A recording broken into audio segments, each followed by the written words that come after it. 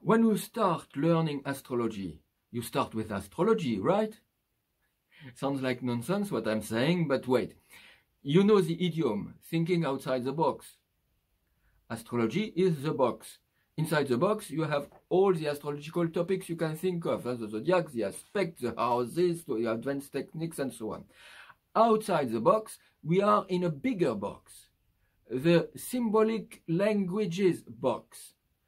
In this box, beside astrology, there are mythologies, spiritual traditions, religions, esotericism, fairy tales, poetry, and even dreams.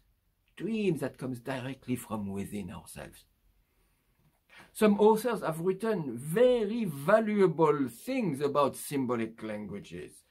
Non-astrological authors. For instance, the author of Meditations on the Tarot, especially in the first chapter of his book, where he explains what arcana are, and the law of analogy as a way to explore their meaning. We can see the zodiac as a collection of arcana as well, because the zodiac signs are, like the tarot cards, authentic symbols. The author of Meditations on the Tarot defines the arcana as spiritual enzymes. They have the power to stimulate and awaken us. I have no doubt that the same goes with the zodiac.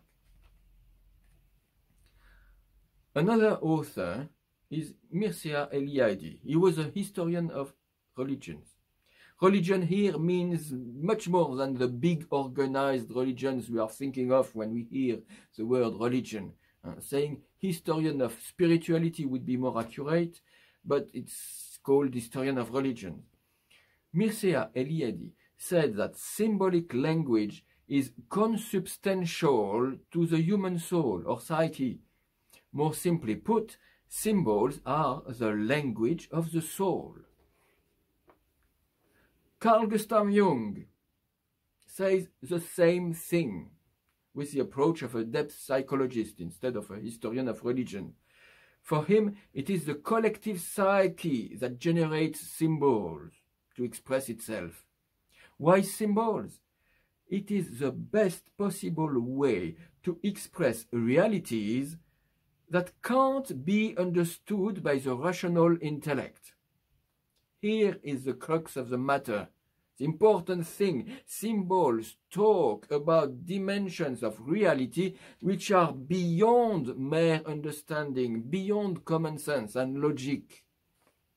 These dimensions of reality, the psyche, the collective psyche, the spiritual dimension, are where manifested reality comes from.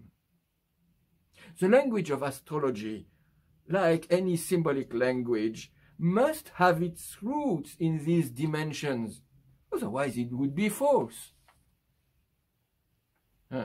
Naive people would like to have precise and clear definitions of what the zodiac signs, the planets and the houses mean.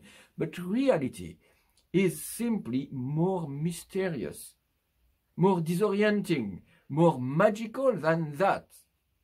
We can't take the magic out of the equation. In my book, Magical Doors, I'm not talking about symbolic languages as I am doing now.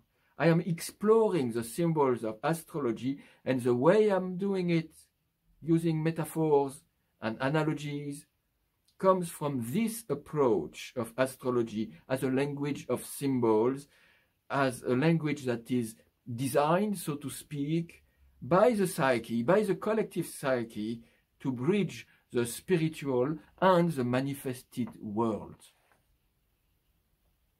Thank you for your attention.